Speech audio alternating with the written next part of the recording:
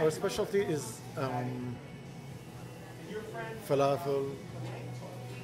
We make the best falafel, I think.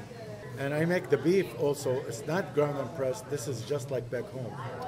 And the thing about it over there is it's not much seasoning. They just salt and pepper. That's it.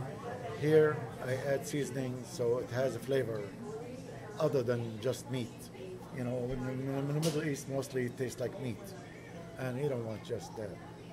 Skokie is a good neighborhood that has a lot of ethnic people and a lot of our people from our background from the Middle East, and also like American people are in this area are used to Middle Eastern food and they like it.